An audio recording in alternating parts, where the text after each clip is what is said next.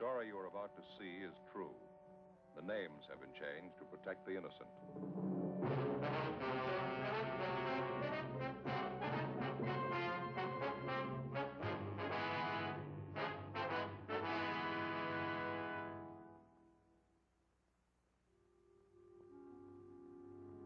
This is the city. 4 million people. There's something for everybody. Houses to live in. Places to work. Places to relax. Churches to pray in. Most of them enjoy life and they try to hold on to it. A few of them have lost their grip. In my job, I get to know them all. I'm a cop. It was Monday, August 12th. We were working the day watch out of Juvenile Division. My partner's Frank Smith. The boss is Captain Stein. My name's Friday. We'd gotten a call that a 7-week-old baby had been abandoned in a bus terminal. There was no sign of the mother, no lead to her whereabouts. We had to find her.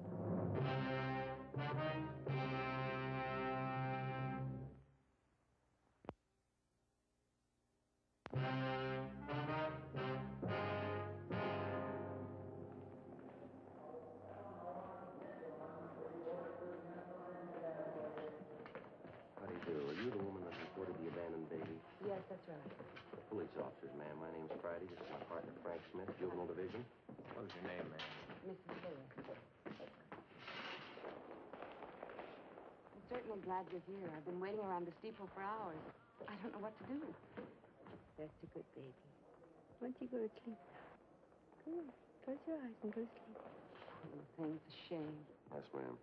The report we got didn't go into detail. Some woman left the baby with you, is that it? Yes, as soon as we got off the bus this morning. She said she'd only be gone a few minutes. It's been hours. I don't know what to do. Did you know the woman, Ms. Lewis? Her name's Dorothy Miller. She's from Arizona. Tucson. We got off the bus, and she asked me if I'd hold her baby while she went to get her luggage. She said she'd meet me right there by the information desk. I've been waiting ever since. She hasn't come back. I don't know what to think. How well did you know this Dorothy Miller, ma'am? Well, not too well, but she seemed like such a nice girl, friendly, very sociable. We sat together all the way in. Mm-hmm. You got on the bus with her at Tucson, is that it? Oh, no. I'm from Cincinnati. I got on a bus there and then went down to Dallas. I had a visit with an aunt of mine down there. Oh, I see. I got another bus in Dallas to come out here. Went along the southern route. Very nice. The same bus I came in on this morning. I'm out here to meet my husband, Army man. He's coming in on a transport from overseas. He's coming in tomorrow. Mm-hmm. Now, you say this Dorothy Miller boarded the bus at Tucson with the baby. She rode all the way into Los Angeles with you, is that right? Yes, right into this depot. She sat in the seat next to mine. We struck up a conversation. Got to be quite good friends. Such a cute baby. I just can't imagine. Now, how about her description, Ms. Lewis? Anything unusual there? No, I wouldn't say so. A small girl, 5'3" or 4", I'd say, 110 or 15 pounds. Red hair, shoulder length, dark eyes, nice complexion, very pretty eyes. About how old would you say? 20. That's what she told me anyway. She said she had a birthday in May. I remember we talked about that. She was born under the same sign I was, Taurus the Bull. Mm-hmm. And in all the talk she had with the Miller girl, she never gave you any reason to think that anything was wrong with her. She didn't seem to be despondent or depressed about it. Perfectly normal girl, as far as I could tell. I just can't get over it. I can't imagine her doing anything like this. You checked around the depot, did you? You had her paged? I talked to everyone in the place. The porters, ticket clerks, information desk, traveler's aid. Not one of them could help. I tried everybody. There. It's all right now. We'll find your mother. You try and sleep. You sleep somewhere. He's wonderful. It's just adorable. It's a little boy. She said his name's Stephen. Yes, ma'am. Her own baby, so small and helpless. How could she go off and leave him? Well, I guess she had a reason. It must have been important. A 7-week-old baby, your own? What's more important than that?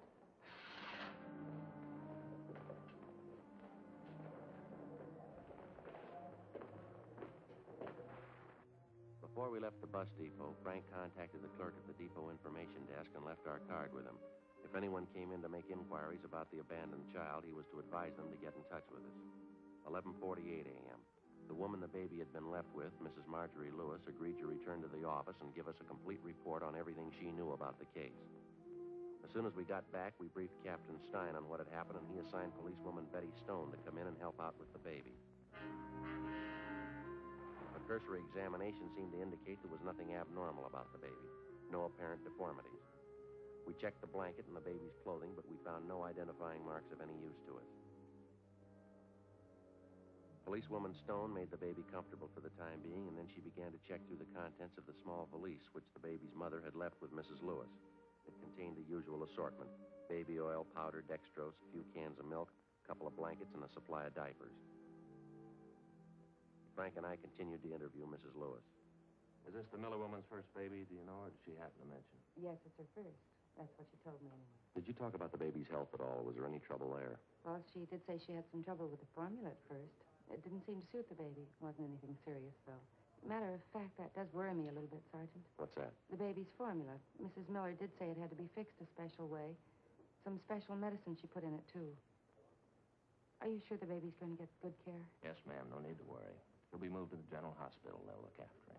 Frankly, I can't help but feel a little guilty about all this. What do you mean, Mrs. Lewis? I mean, turning the baby over to you. It'll probably be put in some kind of an orphan's home. I can't help but think that maybe the Miller girl picked me out. She had to give the baby away, and she wanted me to have him. Then I turn around and hand him over to the police. It does make me feel a little guilty. She probably expected more of me. There's no need to feel like that, ma'am. It's not your responsibility. I suppose not, but I just can't help feeling that way, running out on a little baby like that, leaving him alone. You wouldn't be in a position to take care of him anyway, would you? No, I suppose not. I'd have to talk to my husband first. He'll be in tomorrow from overseas. He'll be back to the same old life again, living in hotels. No, I guess it wouldn't work even if they'd let me adopt him. It gets me down sometimes. I've always liked children. Well, thank you very much, Ms. Lewis. We appreciate your cooperation, everything you've done here. Not at all, Sergeant. I only wish I could be more help. Would you mind telling us where you'll be stopping in town, ma'am? It's possible we might want to contact you again. Well, I don't have any reservations. I was thinking of staying at a hotel close to downtown. Well, there's a big convention going on in town now, Ms. Lewis. Most of the place is pretty crowded. We'd be glad to help you find hotel space if you like. Oh, well, that's certainly very nice of you. Sergeant Friday, could I see you a minute, please? Yeah, sure. Excuse me. Yeah, Betty? Well, for a policewoman, I'm not bad at checking diapers. What do you mean? Right here, the valise the mother left with Mrs. Lewis. Did you come up with anything? I didn't think so at first. I went over the valise, everything inside, nothing. Then I started putting the things back in the bag. I found this in the stack of diapers right there. Paid receipt for a hospital bill. Maternity ward. Santa Maria Hospital, Tucson, Arizona. There's the patient's name right there at the top. Dorothy Miller.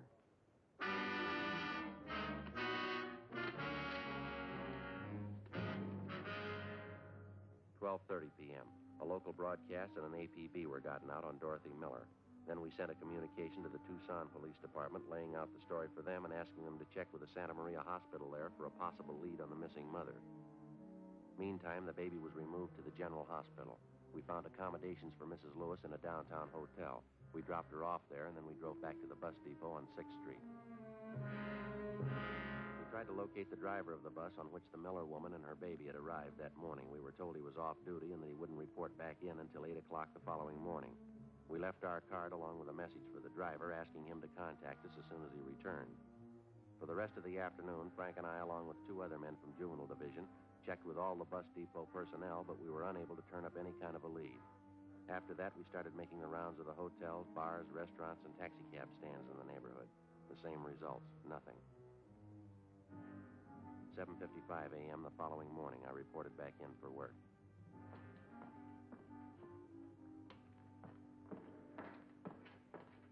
Good morning, Joe.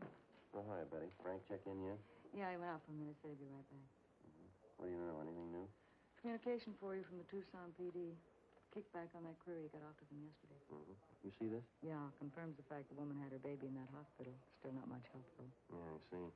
We checked out her last known address in Tucson. She moved. No forwarding address, no line on her friends or relatives. Well, the day the baby was born seems to check out. Yeah, June 24th. Makes the baby just about 7 weeks old. This part doesn't make much sense, though. The Miller girl's description? Yeah. Ms. Lewis said Dorothy Miller was small and dark. Long red hair, dark eyes.